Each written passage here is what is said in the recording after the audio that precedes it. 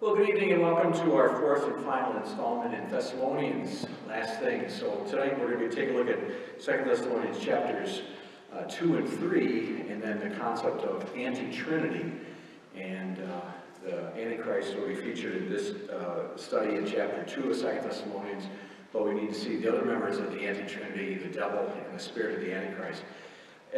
When we've studied 1 John, you see this quote-unquote anti-Trinity in 1 John. When you study Revelation, you see this anti-Trinity in Revelation in symbolic form. So what we'll see is our struggle is not against flesh and blood, but against the spiritual forces of evil in the heavenly realms. Ephesians 6 talks about this. Paul says you got to understand it's not people that are the problem, there are demonic forces at work. So what we're going to see is God, one God, three persons, and Satan seems to be mimicking him with his use of a demonic spirit of the Antichrist, and then a man playing the role of God. And so this anti-Trinity is something we want to explore in 2 Thessalonians.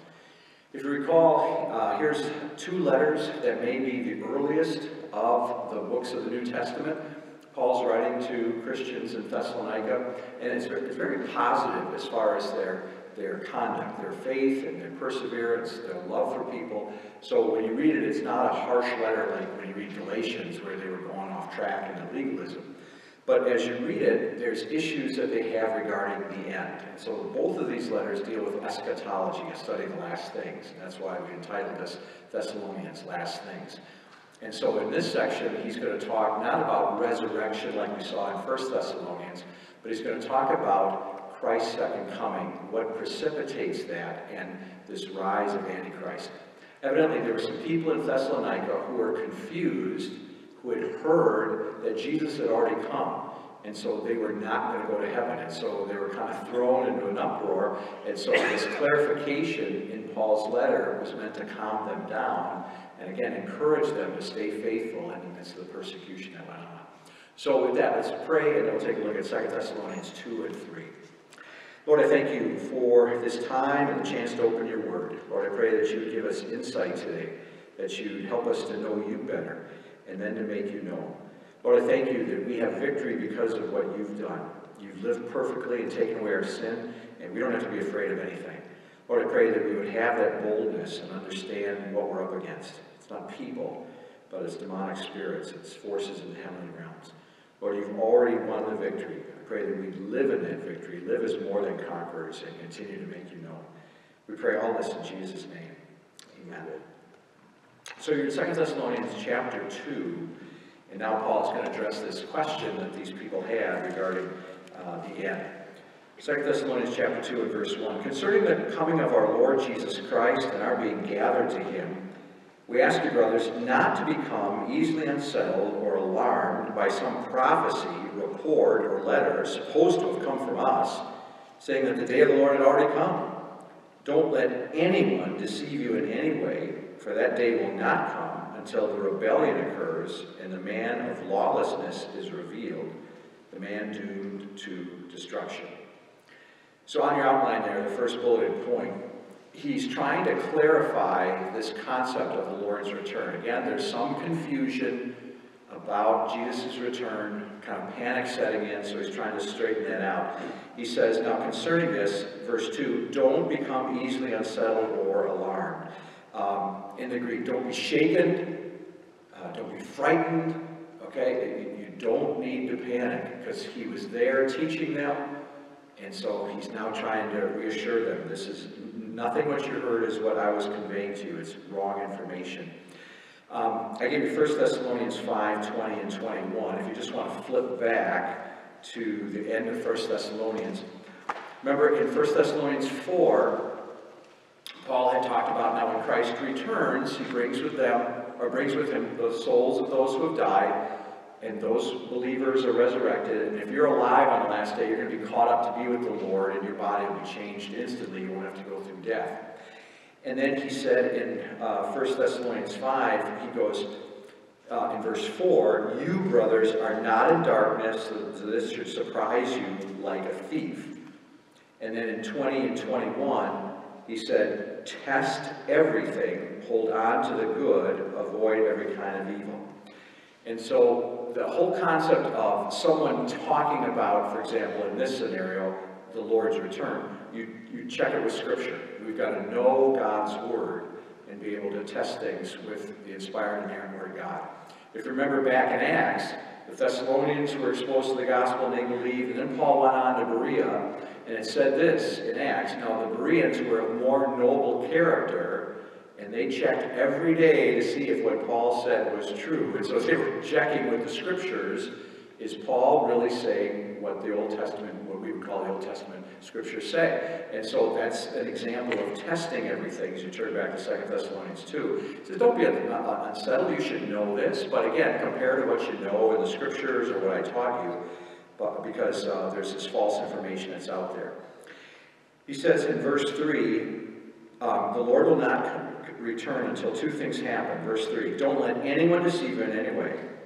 For that day, the Lord's return will not come until the rebellion occurs and the man of lawlessness is revealed, the man doomed to destruction. On the outline, the rebellion, what's that? In Greek, it's apostasy. It's a falling away from the faith.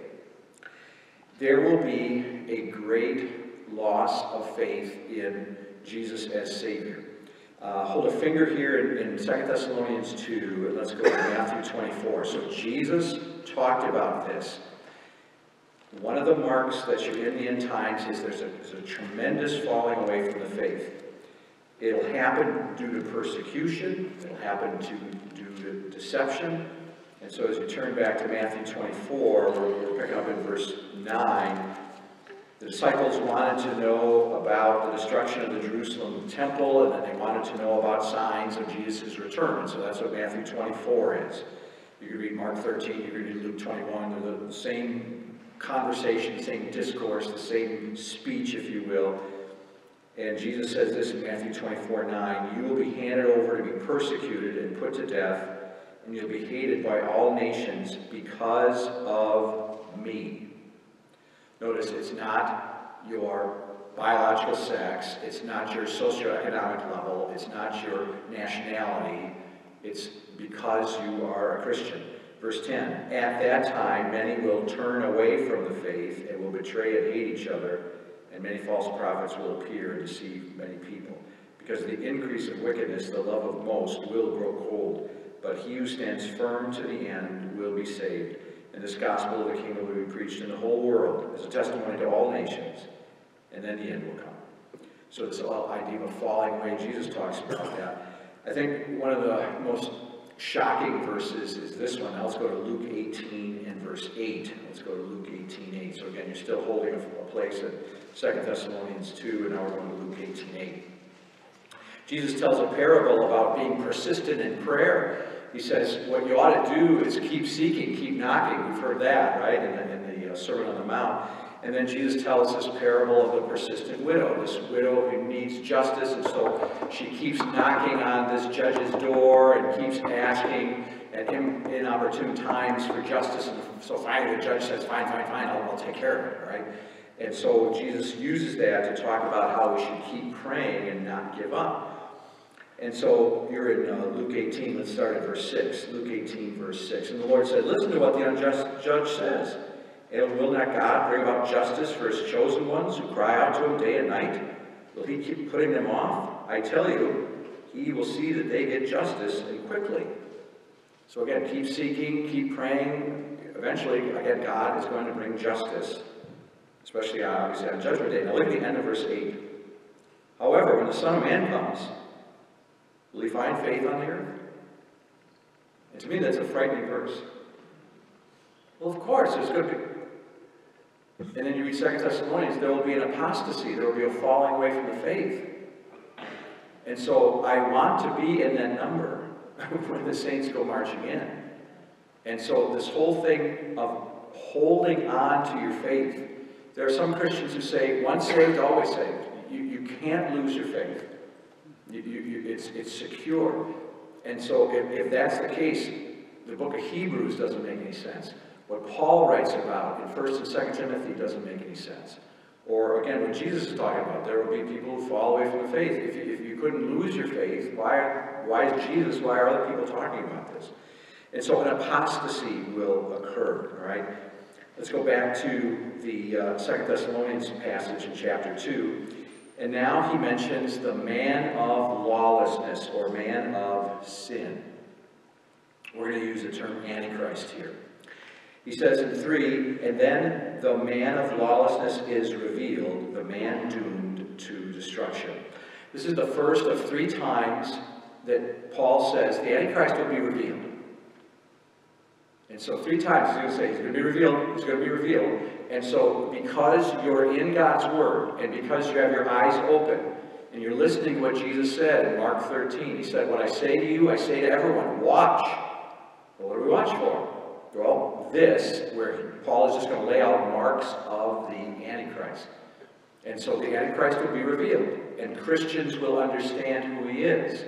If you've never read the Scriptures, or you don't believe this, again, there will be great deception that goes on. And so it's clear what this is all about.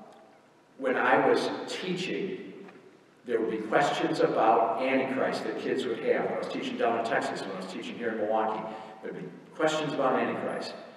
And so, Ronald Andrew Reagan. Ronald Andrew Reagan. There's 6 letters in each of his names. 666. Is Ronald Reagan the Antichrist? All right, so that question came up. All right, and then when Barack Obama was elected, is Barack Obama the Antichrist? And so we had to take people back to scriptures like this.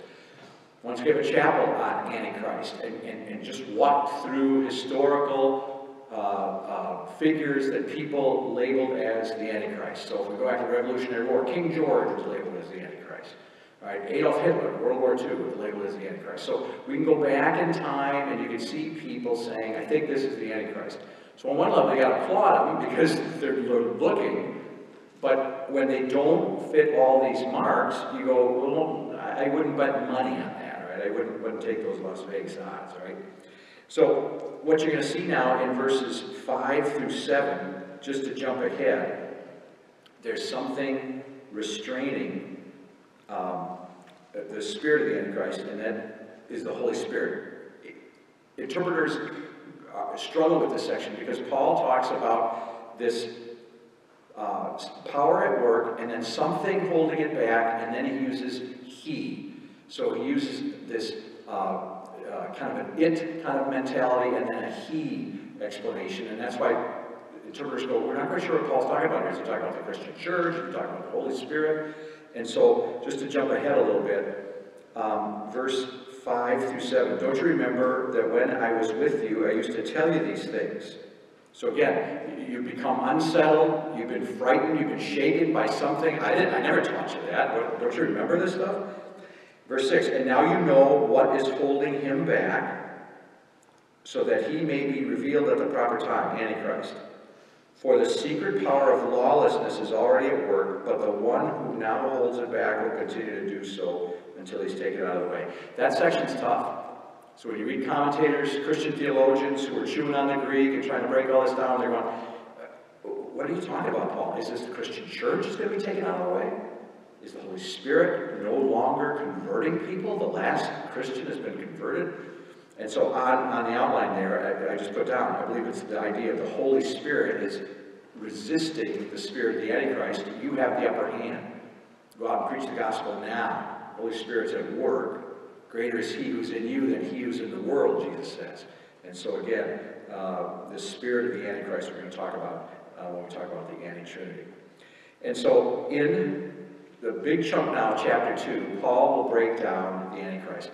When you read Revelation, you get to chapter 13, you've got 2 monsters, a beast that comes out of the sea and a beast that comes out of the earth, right? The beast that comes out of the earth is this Antichrist. And so it's all picture language. But what's fascinating is when you read this, literal breakdown of the Antichrist, and then look at Revelation 13 and the beast from the earth, you can see the parallel, you can see the imagery lining up. So let's go back to verse 4.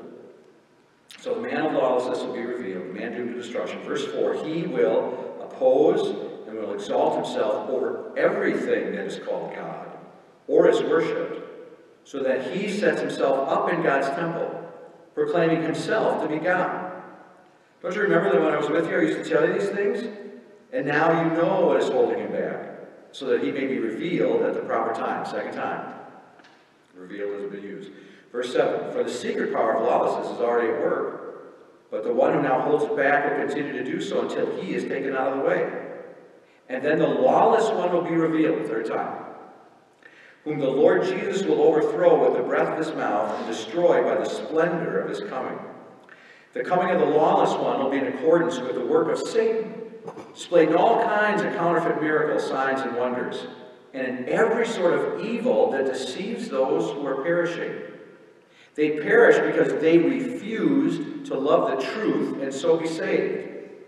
For this reason, God sends them a powerful delusion, so that they will believe the lie, and so that all will be condemned who have not believed the truth, but have delighted in wickedness.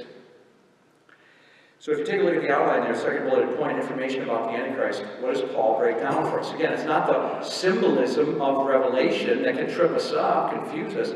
He just breaks it down for us very clearly. So this is a man of lawlessness, a man doomed to destruction. So it's a human male. It's not another demonic spirit. It's not Satan himself. And so, again, the cross-references we'll look at later in 1 John and Revelation when we're looking at anti-Trinity after the break. And he is a man of sin or lawlessness. Sin is missing the mark. And so if you have the goalpost, I think we've used this analogy before, if you have the goalpost and you miss left or right or short, a miss is a miss. What is sin? Sin is missing the mark. Harmatia in Greek. And so if you're missing the mark, this is what God's will is. Everything within the goalpost, this is what I want you to do. But if you don't, you're missing the mark. These can be sins of omission or commission. Sins of things where you violate God's will or you forget to do what God wants you to do. Either way, they're outside. So he's a man of lawlessness. Verse 4 says, he claims to be God. And over every religion, over everything. Fascinating, the temptation of Satan in the Garden of Eden. If you eat off this tree, you'll be like God. And so here's one who, again, seems to say, yeah, I am God, right? And then a verse that can be taken two different ways because of what the temple holds in Scripture. So he's going to set himself up in God's temple, verse 4, proclaiming himself to be God.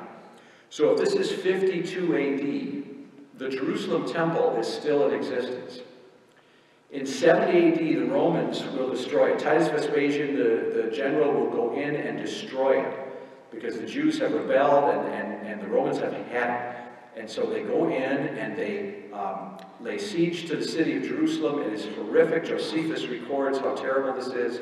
And eventually they go in and destroy the temple. And so Jesus prophesied that this would happen, and it would be a sign. And he said, if you're alive at this time, run and get out. And Eusebius, a Christian historian, says at this time the Christians fled to a town called Pella because they saw the armies surrounding Jerusalem. Jesus talks about this in Luke 24. So they saw the Roman soldiers coming around and now setting up camps outside the city. So they realized some 40 years later, this is what Jesus told us about. So they got out. Eventually, the Romans go into the city and they destroy the temple. So, if Paul says he's going to set himself up in the Jerusalem temple, well, 18 years after this letter, the temple's no more. So, on the outline there, literally, the temple would have to be rebuilt for that prophecy to come true. If you're interested, you can look up what people have as far as plans to rebuild the temple in Jerusalem. It is absolutely fascinating. There are people who want a temple to be rebuilt in Jerusalem because Jerusalem is pretty much a city that's split up between Jews and Muslims and Christians and other people there. The idea of erecting the temple back where it was would be this political grenade thrown into the Middle East. But some people speculate in the future, there's going to be some kind of peace deal brokered and a temple's going to be rebuilt. What is known is this. There are Jewish people who are trying to have the temple rebuilt. From what I've read, they have reconstructed some of the implements for the temple, following what you read about in the first 5 books, as far as this is what this altar of showbread should look like, and this is what the candlestick should look like, priestly garments, looking for young men who would be willing to serve as priests. And so what's fascinating is to listen to people who do want to reconstruct and then reenact temple worship in the whole 9 yards. If that happens, that would be something to watch for. When Israel was born again as a nation in the late 40s, a lot of people who understand biblical prophecy were very shocked by that, because they realized, wow, now it's a nation again. What will come next? Will eventually the temple be rebuilt? So again, if you're interested, you can look that up and you can see people's plans for that. If it's not setting himself up in the physical temple, on the outline there under number 4, he could be saying he's setting himself up in the temple of the church, in the Christian church. And so sometimes in Scripture our body is called the temple of the Holy Spirit, 1 Corinthians.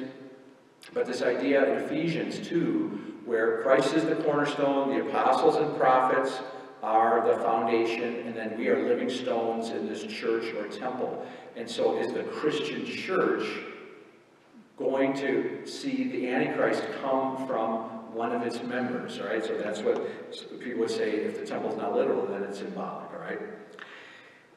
Number 5 there, he's doing miracles by Satan's power. Jesus talked about this in Matthew 24. He said there will be people who do signs and wonders to deceive even the elect, if that were possible. And so Jesus talks about people being able to do signs and wonders and fool people. Here it's clear it's by Satan's power. Verse 9, the coming of the lawless one will be in accordance with the work of Satan, displayed in all kinds of counterfeit miracles, signs, and wonders. And so I love that expression. These are counterfeit. So if I pass a counterfeit bill, it's not issued by the Treasury. It's issued by Brad, all right? It's not from the source. And so God is doing this, all right? And so it's not God, it's something else. The way I look at these counterfeit miracles is the contrast of Jesus and his miracles. When you read the Gospels, watch the miracles that Jesus does. As he performs them, John points out these showed who he was. It was a display, this wonder was a display of who he was. He's no mere man, he's God-man. But he'd always tell people, shh. So he's not trying to draw attention to himself, right? He'd do these miracles and then he would want it quiet, because he wants people to follow him for the message of salvation, not that he can do tricks. So, for example, when he feeds the 5,000, this miracle you find in all 4 Gospels. In John, they want to come and make him king by force. You are going to now be our leader, and you're going to give us everything we want, right? And he's not doing it. And so, again, why are you following him? Do you follow him because you love him, because you understand who he is and how he's going to save you? Or is it because he's going to help you, he's going to give you what you want, right? And so, this is just my opinion, right? Just so we're clear, this is my opinion. I believe Antichrist will show the miracles and then do this and say, look at what I can do because I'm God, right? As opposed to when Jesus was, don't tell anybody, he'll do just the opposite. When you read it in Revelation, I gave you the cross-reference, we're not going to go there now, 13:13, Revelation 13:13. It says he brings down fire from the sky in direct view of people. So it's a throwback to Elijah and the prophets of Baal, where fire comes down to prove who the true God is. So that's why I wonder, will this Antichrist really do miracles to prove who he is? Just the opposite of how Jesus approached his miracles. But notice in 10, and in every sort of evil that deceives those who are perishing. He is a deceiver. You can see that in Revelation. And this deception goes on, where again, he's getting people off track from worshiping the true God. But he is destroyed in the end by Christ's second coming. So in 3, he is the man doomed to destruction. And in 8, it says, that Jesus will overthrow him with the breath of his mouth and destroy by the splendor of his coming. When I taught in Texas, there was a student who had seen the movie The Omen. And then he wanted to know where the 7 knives were that are going to be used to kill the Antichrist. He said, I'm going to go find those knives, right? And I told him, look, I appreciate your zeal, but don't go stabbing anybody, right? We got some laws against that, besides what Exodus talks about. But this idea comes from this movie that Antichrist has got this 666 birthmark, and the only way to destroy him is to plunge these 7 knives into his heart. And so that's Hollywood. It's the movie The Omen, if you've ever seen it. If you want to know what happens to they get rid of him, there was Omen 2 and 3, so I'll let you figure that out yourself. But this idea that humans are going to dispose of this guy, no, Jesus comes back and it's just over, because he's God-man and not this man pretending to be God. So there's a hard section in the rest of 10 going to 12 that talks about people who are lost, who are damned. Middle verse 10. They perish because they refused to love the truth and so be saved. For this reason, God sends them a powerful delusion so that they will believe the lie, and so that all will be condemned who have not believed the truth but have delighted in wickedness. Parable of the sower, I believe, is an incredible parable. God's word, the seed, goes out everywhere. God wants all people to be saved and come to a knowledge of the truth. Why aren't they? All right? In the first path, or in the first area of seed, it's a path, it's a hard path, and a bird comes and takes it away, and Jesus goes, the devil takes that message away. All right? And so God wants all people to be saved, but all are not going to be. Well, why not? It's not that he chose some to be damned. That's what some denominations teach. Double predestination. He chooses some to be saved and some to be damned. No. Doctrine of election is pure gospel. It's pure grace. God chooses us. We don't choose him. But then why isn't everyone saved? Well, satanic deception. And here, like you see Jesus run into, people who just refuse to believe. You read this in John 5. Jesus says, these scriptures testify about me, but you refuse to come to me. And so, when you read John 5, Jesus goes, what do you want? The Father has testified about me at his baptism. John the Baptist testified about me, who I am. The miracles I'm doing are testifying about me. The scriptures are testifying. So he's going, what more do you want? You refuse to come to me. So it's a stubborn reaction on their part. And so there's satanic deception, but there's also personal rejection. And so as you take a look at that third bulleted point, unbelievers have rejected the truth. It can be a willful reaction. In John 3, Jesus talks about people loving their sin. They want to stay in the darkness. Sometimes we're prideful. I don't want to admit I'm wrong. But again, there could be satanic deception as well. 2 Corinthians talks about the spirit of this age has blinded the minds of unbelievers so they cannot see the truth. But what's troubling, what's frightening is God giving them over to the lies. All right? For this reason, 11, God sends them a powerful delusion so that they'll believe the lie. Rejection has happened.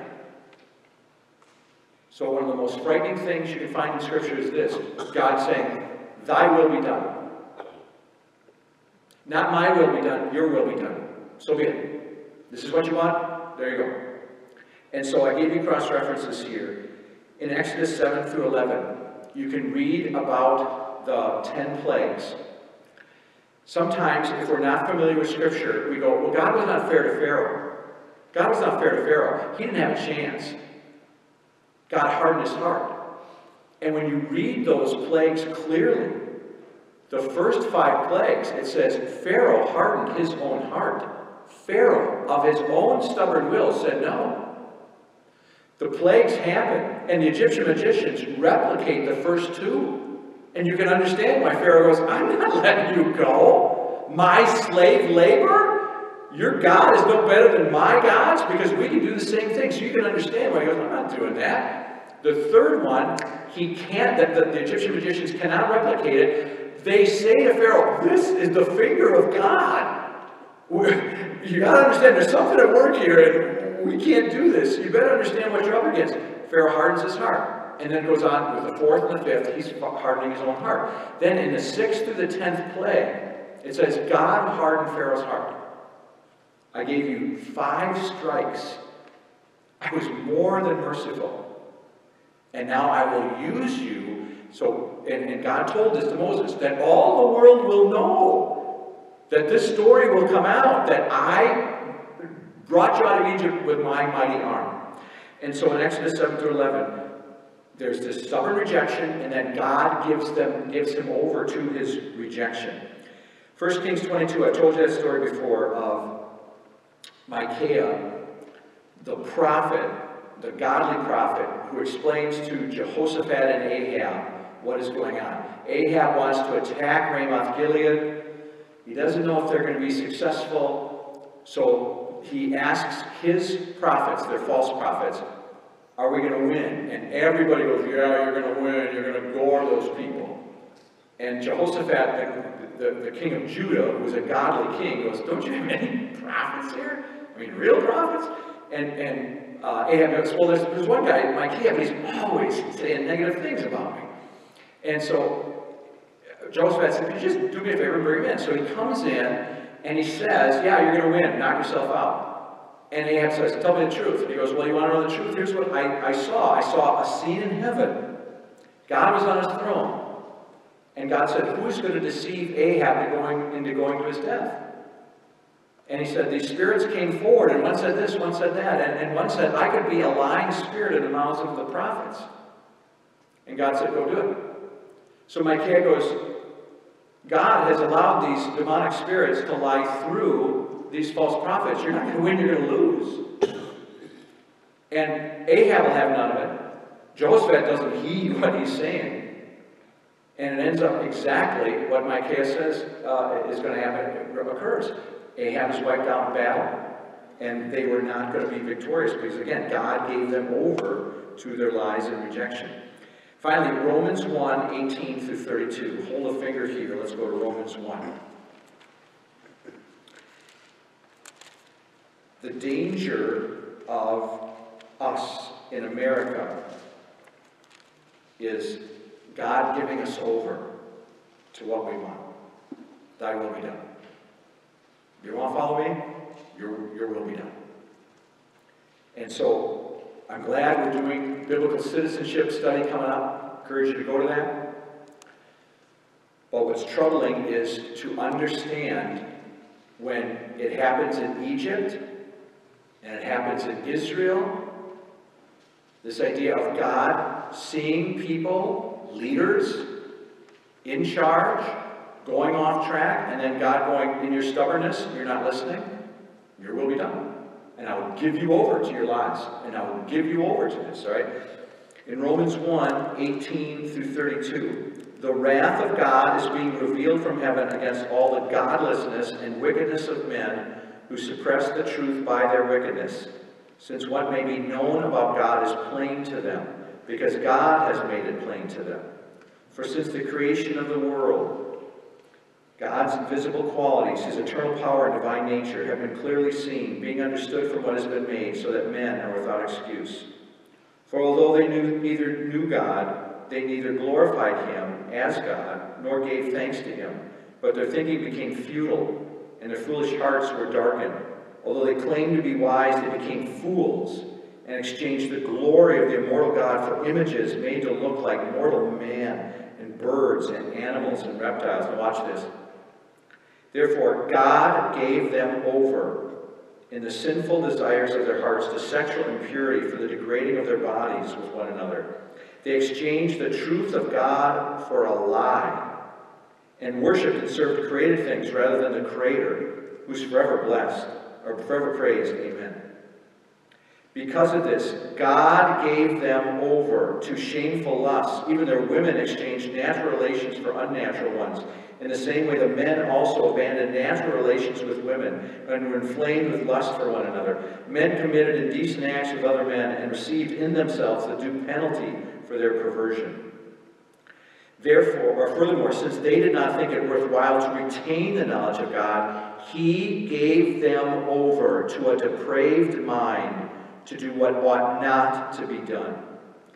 They have become filled with every kind of wickedness, evil, greed, and depravity. They are full of envy, murder, strife, deceit, and malice. They are gossips, slanderers, God-haters, insolent, arrogant, and boastful. They invent ways of doing evil. They disobey their parents. They're senseless, faithless, heartless, ruthless.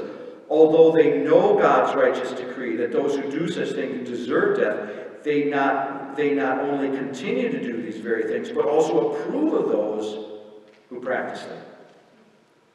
3 times in that section, Paul goes, do you understand? God gives people over. That is a form of judgment. I'm done here. Your will be done. And so as you watch the culture go in a direction that's against God and His will, God goes, your will be done. And so I need to, we all need to continue to speak the truth in love. And that's why what struck me as I read 1st and 2nd Thessalonians on my own and thought, boy, let's talk about this. Paul talks about judgment. He says, you've got to understand, in the first letter he keeps talking about it in every chapter, Christ is coming back and judgment is going to occur. And when people lose the fear of God, and do whatever they want, it is not a good thing. And I've read things this week that are just shocking to me. What's going on in schools, what's going on in hospitals. And so as you understand God giving people over to their sinful desires, it never ends up good. It's always this depravity. Depravity by definition, unable to tell right from wrong. Unable to tell right from wrong. Let's go to back to 2 Thessalonians. I was talking to my Teaching the Faith kids about that last week. Talking about depravity. And I said, Isaiah 5 verse 20, woe to those who call evil good and good evil. Proverbs 30 verse 20, the adulteress wipes her mouth after eating and says, I have done nothing wrong. To understand that there comes a time when people take what is evil and call it good, and then take what is good and call it evil, or are so depraved they cannot tell right from wrong. And so that proverb, the adulteress wipes her mouth after eating and says, I've done nothing wrong. I'm not doing anything wrong. My sexual relations with that husband, that husband of another woman, that's not wrong. It's just like eating. It's what? And so when you're depraved, you cannot tell anymore. You have no moral compass. You cannot tell. And so to understand this judgment that happens before the judgment day, that's a frightening thing.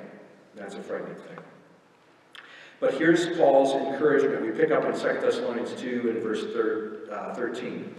But we ought always to thank God for you, brothers, loved by the Lord, because from the beginning God chose you to be saved through the sanctifying work of the Spirit and through belief in the truth. He called you to this through our gospel, that you might share the glory of our Lord Jesus Christ. It's on the outline. Notice again, it's all God's work. It's always been God's work. God, you made everything, then we rebelled. What did you do? You made a way of salvation. You did it. You brought us to faith by the power of the Holy Spirit, by the sanctifying, by the setting apart work of the Holy Spirit. All right? So again, He creates faith in us. We were dead in our transgressions and sins, Ephesians 2. God makes us alive. He deserves the glory. We rejoice when baptism happens, right? You are born again. You're born from above. It's a supernatural act. And that's why Nicodemus goes, I don't get it. He goes, yeah, I know. It's like the wind, right? Like you see the leaves blowing, right? He goes, that's like the Spirit. You know He's at work. You just don't know how that works. Just like you can't see the wind, but you saw the effects of it, right? So the blessings to them for God choosing them. The first fruits on the outline there, gave you the cross-reference. We've talked about this before. The first fruits festival was a spring festival. Just as the first things are sprouting from the ground, people would take that and give that back to the Lord and say, thank you, Lord. We know there's more to come. And so the resurrection is this image of first fruits. More people are going to be resurrected like Jesus is the first fruits of the resurrection. I love 14. He called you to this through our gospel that you might share in the glory of our Lord Jesus Christ. I gave you the outline, cross-references to Matthew 17. It's the transfiguration. I always use this analogy. It's Clark Kent taking off the shirt and showing the Superman S on his chest, right? God-man is showing Peter, James, and John that he's not just man, he's God-man. So he shines, his clothes become brilliant white. God the Father says, this is my Son whom I love, all right? And so they're seeing the glory of the Lord. In John, at the beginning of his gospel, in the prologue, he says, we beheld his glory, all right? And then in 2 Peter, Peter talks about this, all right? That transfiguration was such a powerful moment in him. He says, you got to understand, we beheld his glory, all right? But we have something even better. We've got God's inspired and inerrant word in front of us, all right? So the idea here is, it goes that you can share in the glory. You'll be able to see God in his glory. That's the goal of your faith. Then he's got a blessing and a command here in 15 and 16. So Paul goes on and says, so then, brothers, stand firm and hold to the teachings we passed on to you, whether by word of mouth or by letter. May our Lord Jesus Christ himself and God our Father, who loved us and by grace gave us eternal encouragement and good hope, encourage your hearts and strengthen you in every good deed and word. So you can see there, hold on and seize, don't let go of this stuff, all right? And so to take God's word, to memorize it, and to use it in your life, and to encourage your kids and grandkids to do this, that's how we can apply this to our life. Again, may God help you and strengthen you. You go into chapter 3, and Paul's going to talk about his ministry. 3 verse 1, finally, brothers, pray for us that the message of the Lord may spread rapidly and be honored, just as it was with you. And pray that we may be delivered from wicked and evil men, for not everyone has faith. So you can see on the outline there, obviously praying that the gospel would be going out and that they would be safe. And so read Acts and see all the things that Paul goes through. Or I gave you the cross-reference to 2 Corinthians 1. Paul gets out his resume and says, I was shipwrecked, I was beaten, I was in prison. He just lists everything that he went through in sharing the gospel. And so again, there were evil men out there who wanted to stop it, and it was a satanic plot to short-circuit the gospel. And then you pick up in 3 verse 3.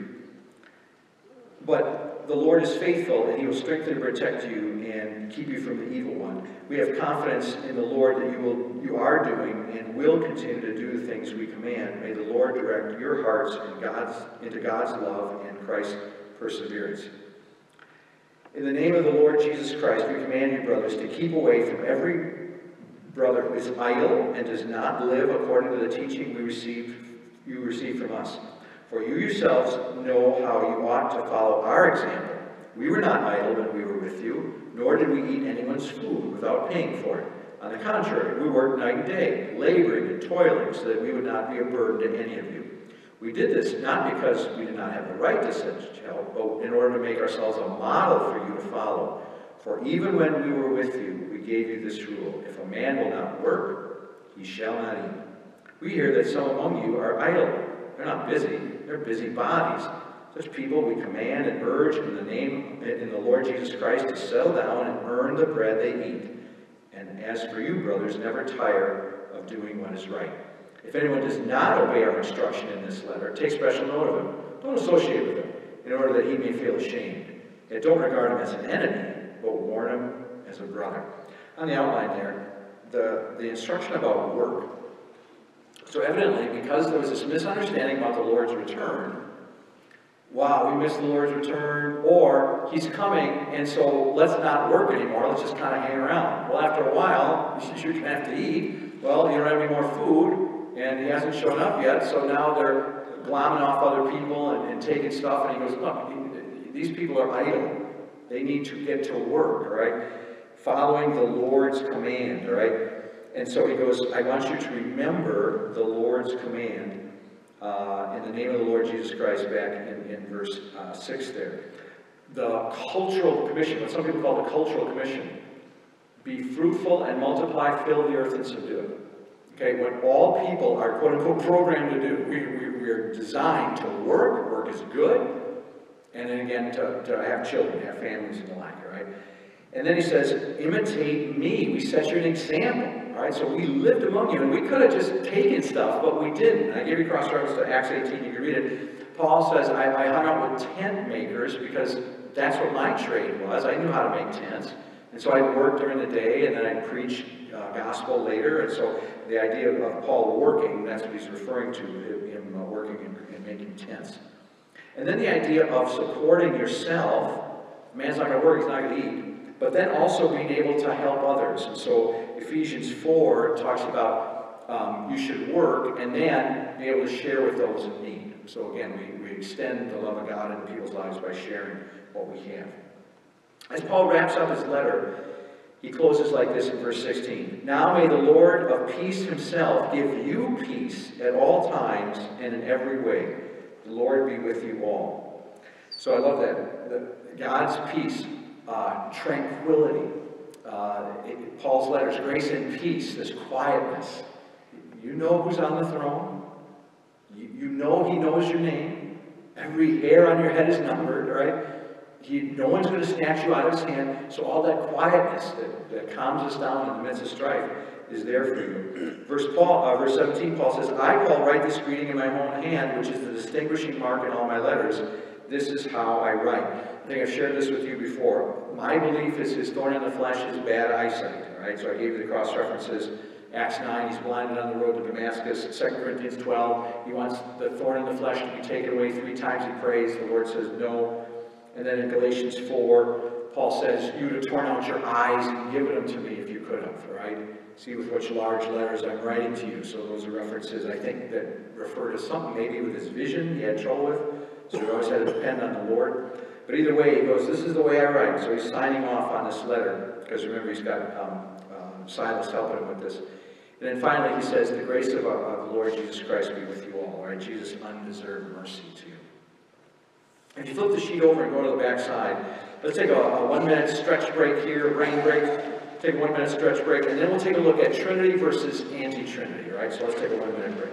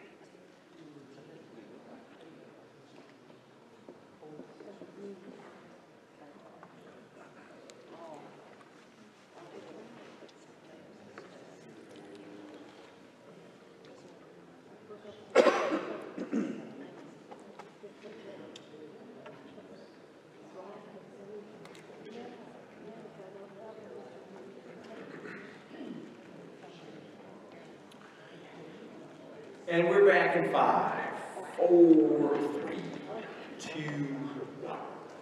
Backside of the sheet, we're taking a look at Trinity and anti-Trinity. So the concept of the Trinity, you can see in Scripture, but you won't find the word. All right, so if you get a concordance and look at the word Trinity, you're not going to find the word Trinity in the Bible, but you find the concept in the Bible. All right, 3 in 1, triune, one God, 3 persons. So different ways we illustrate it in the Christian church. We use a triangle. We use 3 petals of a clover leaf, water as solid, liquid, and gas. Aquafresh toothpaste, I've shared that illustration with you before. No, I haven't done this one with you? I've done Aquafresh, right? So sometimes I'll say, kids, Trinity's like Aquafresh. And then, what? 1 toothpaste, 3 colors, 3 flavors. I'll be here all week, thanks. And so again, I can't understand it.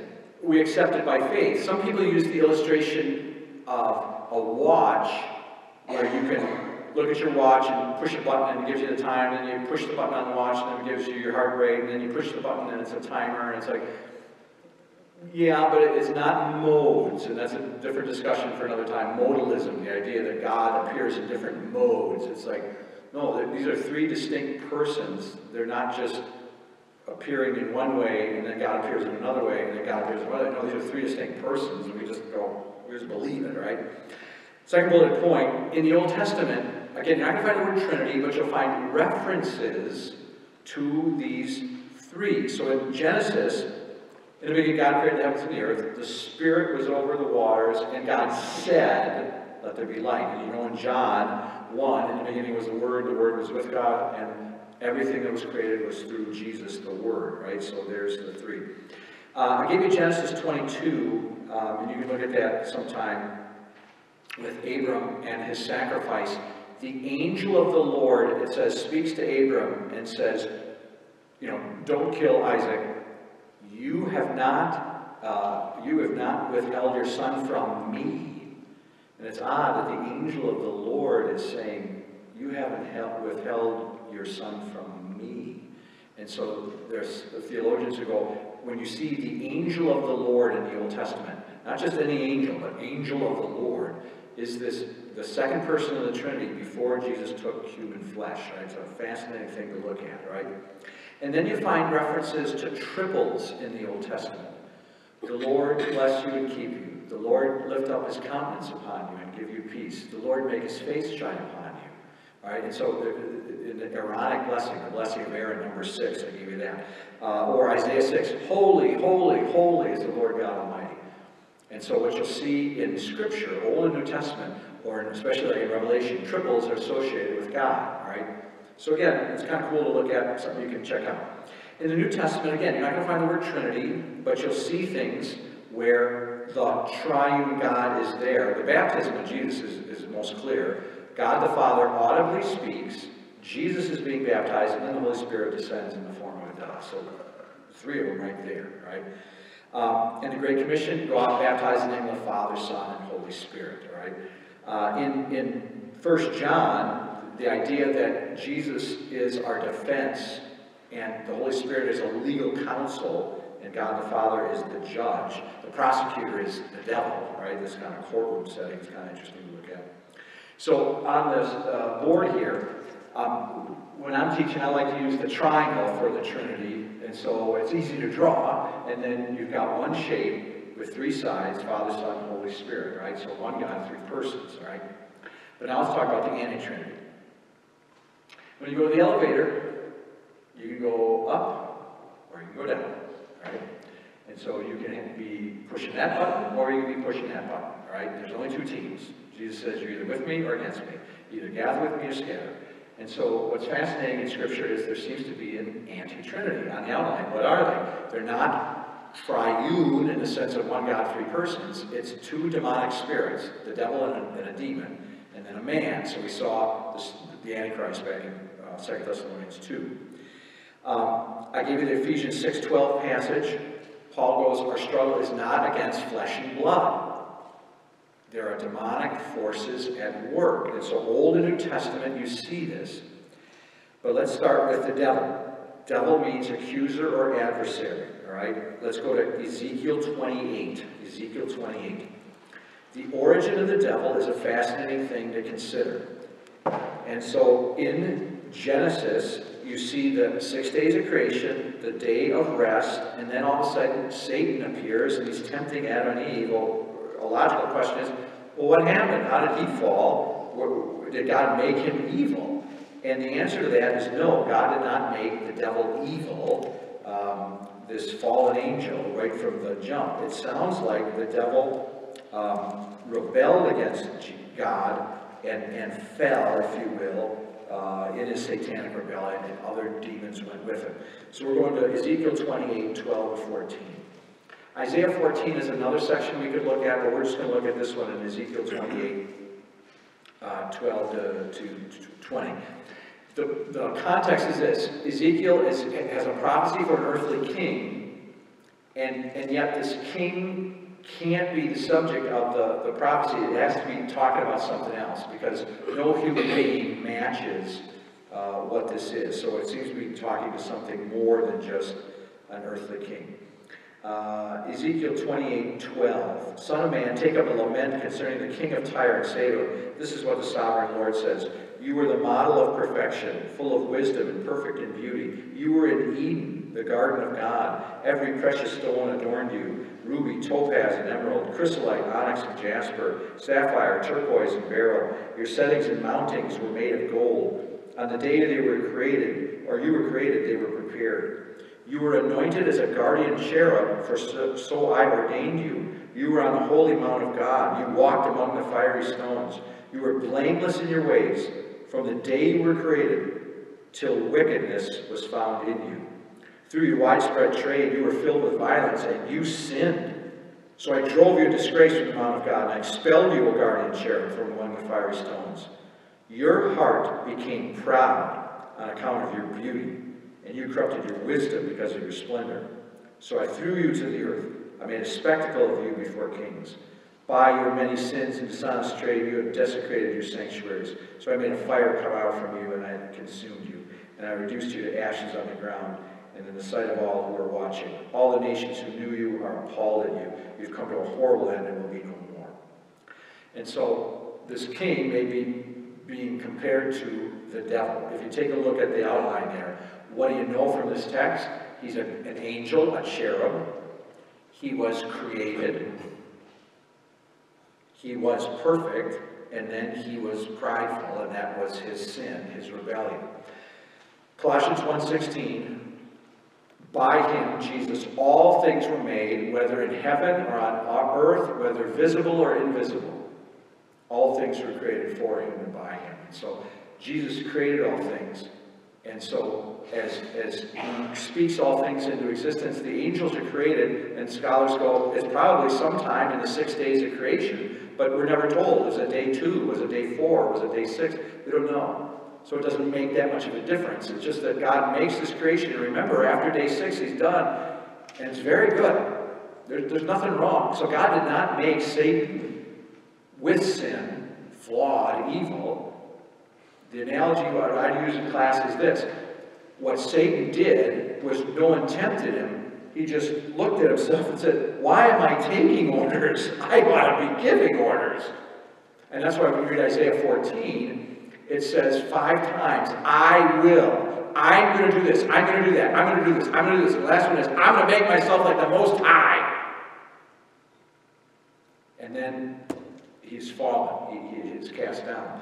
And so here's the first part of this anti-trinity. So on the bottom triangle, Satan opposite the Father. And in Revelation, he's pictured as a dragon. All right? And so in Revelation 12 through 22, second half of the book, the anti-trinity is there, and you see the dragon. And then it tells you clearly in Revelation 12:9, the devil is the dragon. So you don't have to interpret the Revelation imagery. You're just told that's what it is. Now Antichrist, what we just looked at from 2 Thessalonians. So that's just summarized again for you from the front side of the outline. Now go to 1 John 2. Go to 1 John 2. The word Antichrist comes from John's letter, 1 John 2. Paul said, man of lawlessness. And so when you read John's first epistle or first letter,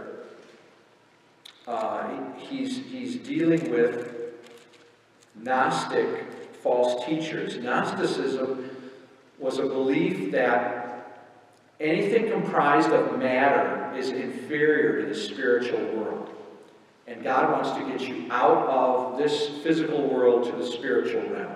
All right? And there were all sorts of false teachings then, because that had ramifications for, did Jesus really have a body if everything comprised of matter is evil? And so some Gnostic teachers were teaching Jesus didn't have a body. He just looked like he had a body. He really didn't have a body, because he couldn't have, right? And so that's why when you read John's letter, why does John talk the way he does? Well, he's dealing with Gnostic heresy. And so these false teachers were pointing to what their knowledge was. You need what we have.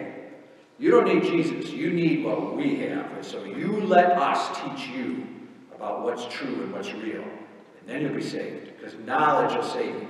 Gnosis in Greek is knowledge. So these Gnostics were emphasizing knowledge. If you know what we know, then you'll be saved. It's not Jesus. It's knowledge that saves. And so that's the context of this letter when you read 1 John. So you're in verse 18 in 1 John 2. And John writes this, "Dear children, this is the last hour. And as you've heard that the Antichrist is coming, even now many Antichrists have come. This is how we know it's the last hour. They went out from us, but they didn't really belong to us. For if they had belonged to us, they would have remained with us. But they're going to show that none of them belong to us. But you have an anointing from the Holy One, and all of you know the truth. I don't write to you because you don't know the truth, but because you do know it, and because no lie comes from the truth. Who's the liar? It's the man who denies that Jesus is the Christ. Such a man is the Antichrist. He denies the Father and the Son. No one who denies the Son has the Father. Whoever acknowledges the Son has the Father also." It's a great section. Again, understand the context. False teachers, Gnostics, saying, you don't need Jesus, you need our knowledge. We're going to give you the information that you've got to have to be saved, right? Go back to 18. "Dear children, this is the last hour, and as you've heard that the Antichrist is coming, so even now many Antichrists have come." So capital A, Antichrist is coming, what we just read in 1 John, or 2 Thessalonians 2. But he goes, there are many people who are Antichrist. What are they? He goes, anyone who says that Jesus, verse 22, denies that Jesus is the Messiah is the Antichrist. So these are types of Antichrist, many Antichrists. I use the example small a Antichrist. But the capital A Antichrist is coming, what we just saw in 2 Thessalonians, a man claiming to be God, setting himself up in a physical temple or the church, doing demonically inspired miracles, deceiving people, and destroyed by the Lord. In Revelation chapter 13, he is a beast from the earth, all right? So he is just a man in these not beautiful, but powerful imagery. He looks like a lamb, but he speaks like a dragon. It's such good imagery. It's so powerful. So he looks Christ-like, but he speaks like a dragon, right? One of the national youth gatherings years ago had a powerful demonstration of this, and I don't know if I've ever told you guys about it. There were two guys on stage at one of the mass events. At the mass events, you'll be in a large stadium, kind of like AmFam Field, and tens of thousands of kids. And this guy comes out, he's dressed in a beard, long hair, white robe, and it's Jesus, right? And so he looks exactly like Jesus. And so everybody starts to applaud because at the mass event, oh, here's Jesus at our National Youth Gathering. How cool is this, right? And so as he begins to talk, there's a biblical message, and yet it's slightly askew. It's not exactly accurate. And so you're seeing a guy who looks like Jesus, but the message is not on target. It's not biblical. And then, they must have gotten twins to do this. Another guy shows up on stage, exactly the same look, beard, long hair, white robe. And he starts to speak the truth, the biblical truth, and drives that false Christ off the stage. And so it was so powerful, but it was a great depiction of he looked like a lamb. Jesus is the lamb in Revelation, but he spoke like a dragon, right? The message didn't fit. That's why, again, in Scripture we're always told, test everything. Hold on to the good, avoid every kind of evil. 1 Thessalonians 5, 20 and 21. Last thing is the spirit of the Antichrist. Go to 1 John 4. So just turn a couple chapters over. Go to 1 John 4. A strange passage in 1 John is John saying the spirit of the Antichrist is already here. So in 1 John 4, look at verse 1. John writes, "Dear friends, don't believe every spirit, but test the spirits to see whether they are from God, because many false prophets have gone out into the world. This is how you can recognize the Spirit of God. Every spirit that acknowledges that Jesus Christ has come in the flesh is from God. But every spirit that does not acknowledge Jesus is not from God. This is the spirit of the Antichrist, which you've heard is coming, and even now is already in the world." So when John writes this, it's decades after Jesus has ascended. John is the only apostle who lives and doesn't die a martyr's death. And so as he's ministering into his old age, he says, you got to understand, you're going to hear all sorts of stuff. You always test it, and you test it with the Word of God. Is what you're hearing consistent? If it's not, then you know it's not of God. And then he focuses on this. Look at verse 2. This is how you can recognize the Spirit of God. Every spirit that acknowledges that Jesus has come in the flesh is from God.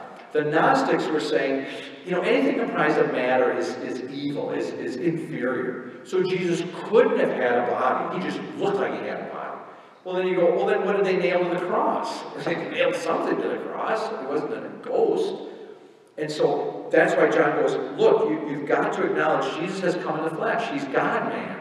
He was baptized. He bled. He breathed on us when he rose from the dead. He ascended into heaven, right? Verse 3, but every spirit that does not acknowledge Jesus is not from God. You don't need Jesus, you need knowledge. You need our secret knowledge that we're going to teach you in our little club, right? He goes, this is the spirit of the Antichrist. It's not the Antichrist. He goes, it's the spirit of the Antichrist, which you've heard is coming, and even now is already in the world. Paul goes, our struggle is not against flesh and blood. And so opposite the Holy Spirit, the spirit of the Antichrist. In Revelation 13, he's a beast, but he's coming out of the sea. And so what does the Holy Spirit do? The Holy Spirit calls, gathers, enlightens, and sanctifies the holy Christian church on earth and keeps it in the one true faith. God, the Holy Spirit, creates faith. This demonic spirit is doing just the opposite. You don't need Jesus. You're good. Or you can worship this, or you can worship that, right? And so this anti-Trinity seems to be just playing off what the real Trinity is. Two demonic spirits, fallen angels, if you will, and a human male. This is, again, my opinion. Just my opinion, my opinion. When Jesus was tempted by the devil, bow down to me and I'll give you all the kingdoms of the earth. Jesus goes, you shall have no other gods. This is just my opinion. I believe this man will take the satanic deception. You worship me and I'll give you the world. That's my opinion. And so on the outline there, the spirit of the Antichrist is already here. It will not acknowledge Jesus as Savior. Paul says in Ephesians 2, I gave you the cross-reference, there is a spirit at work in those who are disobedient. Or 2 Thessalonians 2, we looked at it, there is this secret power of lawlessness that's already at work. And so that's why I put question marks on that. Is that the spirit of the Antichrist? Spirit at work in those who are disobedient? Am I saying everyone who's not a Christian is possessed? No, I'm not saying that. Right? Demonic possession is a different issue. What I'm saying is there are spiritual forces at work. When you read Old Testament, God the Holy Spirit's at work, and Michael is the angel for Israel, and then there's Satan. And so you see those angels clashing, a fallen angel, the devil, and Michael. Old Testament, but you also see that in Revelation as well. And so there are forces at work besides the earthly kingdoms and rulers that are out there. And that's what a biblical worldview does. It helps us understand what's the natural and the supernatural realities that are around us. And so with this, we get an understanding of what's going on. There are people who, again, are following God. There are people who are not. All right? Again, you can push either button, but you only have two choices, right? You're either saved or unsaved. You're either on God's team or not. We are over time. Let's throw open to questions. If you got any questions, thoughts, comments as we close out 2 Thessalonians.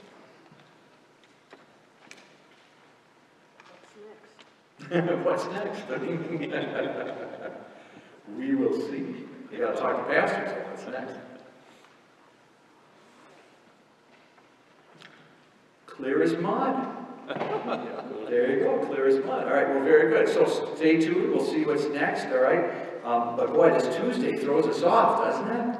Man, I don't know, all right? 2 for Tuesday next time. So, all right, so let's pray, and then we'll have it.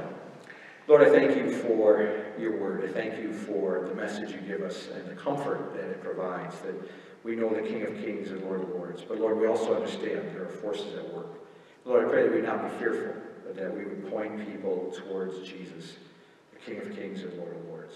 Lord, we pray for a good night's sleep. We look forward to a day to serve you tomorrow. Bless the Lutheran Education Association convocation occurring in Milwaukee over the next couple of days. Keep everyone safe as they travel in, and pray that you're lifted up and glorified in that teacher convention. And again, people are blessed.